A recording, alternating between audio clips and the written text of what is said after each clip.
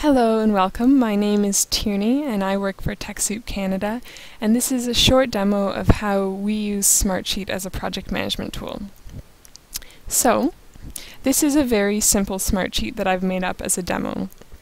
And what you can see is that it's a lot like a spreadsheet that you're used to using. So if you like to manage your projects in Excel right now, you'll find that you'll probably like Smartsheet, but that it has a few more features that you'll appreciate. So very simply, we can see I've made a few different columns. This one is listing all the tasks that I need to do, and this one I'm marking what the date is due, and there's a little date picker built in, so I can choose the date. I also want to check whether it's done or not. Right now I have it set to red, yellow, green balls, so maybe I'll choose to pick a green ball if this task is done and a yellow ball if it's still in progress. However, maybe that's too complicated for me. Maybe I just want a checkbox to show whether it's done or not.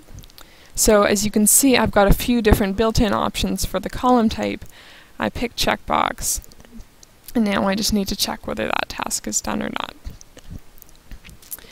The next feature that we want to show is the ability to add attachments and discussions to rows. So as you can see here, every row you have the ability to add a discussion. So I'll check the discussion on this row. So far I've just used this to make a note here for myself that I need to get the water from the sink. I could add a further note and then save it, and it will be permanently attached to this row. So anytime I come back to this document, I can find my notes right here. I could also attach a file or a link to this row. So I could upload a file from my desktop, I could attach a link, or I could actually attach one of my Google documents. So one of the nice things that we like about Smartsheet is that we currently use Google Apps, and Smartsheet does integrate pretty well with Google Apps. And one of the ways that it integrates is that it will pull up the entire list of my Google documents, so I can pick from them and attach them to the Smartsheet. In this case, I will simply choose to attach a link. So I'll pick our site.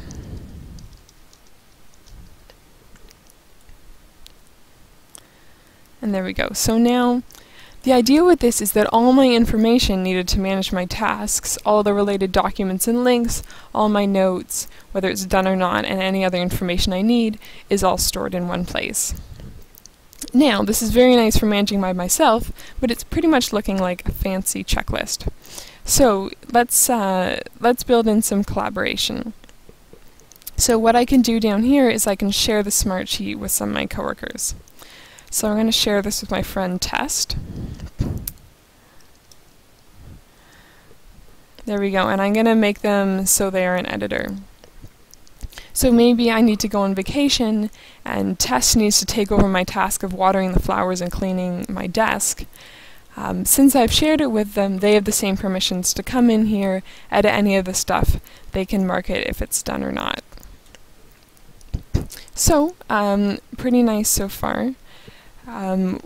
What is this useful for in practice? So, I'll show you a few different examples. This is actually a template that we use for planning our webinars at TechSoup. So there's a whole bunch of different tasks associated with doing a webinar. We have listed them all here. As you can see, it's much more in depth.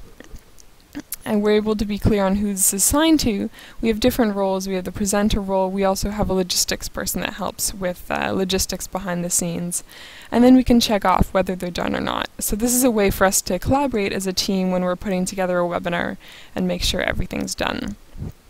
Now, for more advanced project management, you might want to use some of Smartsheet's other features. So this is an example of a spreadsheet we made for a project we were working on to transition customer service. So, as always, we've listed the tasks here, but this looks more like if you're used to Microsoft Project, some of the features that you'd see.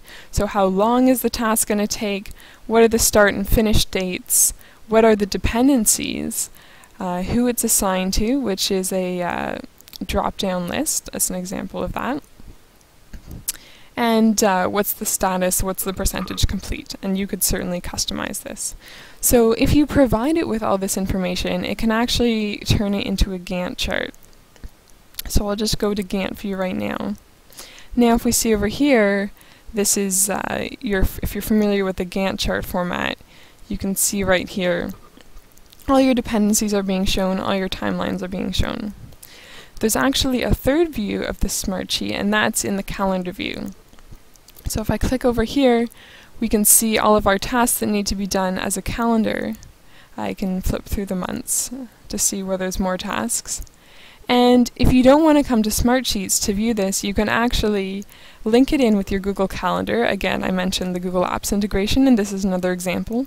So you could basically turn this into a calendar that will show up in your Google Calendar, and it will be synced with what's in your Smartsheet. So that's really nice if you use Google Calendar. If you don't, there is also the option to publish as an iCal. So you can integrate this with Apple, Outlook, or another calendar. So these are some of the main features of Smartsheets. There's different ways to use it as a project management tool. The main thing we find is the fact that it's very flexible and open. It doesn't take a lot of training to use because all you need to be able to do is know how to use a spreadsheet. However, because it's so flexible, it's totally up to you to know how to use it, and you need to experiment with it and find out what makes most sense for your organization.